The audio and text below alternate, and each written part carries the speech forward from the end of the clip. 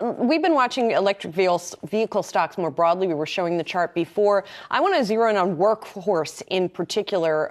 This company coming out with an update this morning saying the Securities and Exchange Commission, which had been looking into it, has concluded its investigation. There's not going to be any kind of enforcement action at this time. It's also pulling out of one of its programs for C1000, which, Brad, you were looking up and it largely focuses on sort of last mile electric vehicles, right? Yeah. So it's discontinuing one of its programs for those. Heavy duty deliveries is what it really kind of classified itself within for that particular powertrain. But this company, Workhorse, if you even think back to last year, some of the issues that they had run into, some of the operating cost increases, suspension of production due to recalls as well, all of those are really grappling, or Workhorse having to grapple with as well.